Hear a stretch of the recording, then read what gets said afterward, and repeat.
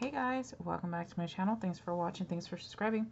So today we are here with Tamika's over at Scrapdaworld, her October It's a Link challenge. Her challenge was a 3x3 pizza box. I decided to make a stack of cards, but I didn't think it through because the cards are 3x3 and the envelopes are a little bit bigger and the box is only 3x3. So I'll have to use the box for something else, but it's a really cute box. It is the pizza box that she made when she did the 5-minute craft. Basically, Tamika only had 5 minutes to use the items on her desk to craft something, and she made a box. It was easy, very simple box to make. It's a pizza box, you know, the ones we pay for. Super cute. If you want to make it so that way your cards and envelopes fit in there, I suggest just adding 1/4 inch all the way around, and you're good to go.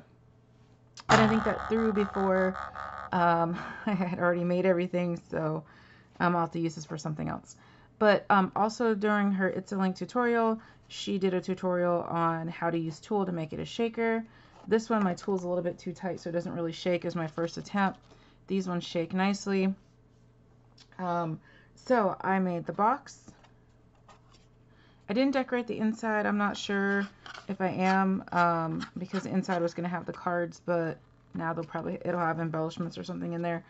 I used paper collection from Echo Park. It's Spooky by Echo Park is what I used. This is just one sheet of it. Oh, here's the front cover. That's what I used. I used a spider from the Silhouette Design Store. These little shaker bits were gifted by Brittany, who's BB's Crafts. So she gifted in this. So there's like glitter and stuff in there too, so when you shake it, some of it comes out, but not too bad. And then I used a tool from Walmart. I think somebody gifted this to me, or I bought it from Walmart. One or the other. It came from Walmart. And I just put the tool on, and I put some shaker bits in. I just sealed the tool with hot glue, just the smallest little bead, and you can't see it. I was kind of hoping you did see the bottom one, so it kind of looked like the spider web coming out, but I was happy you couldn't see it on the top.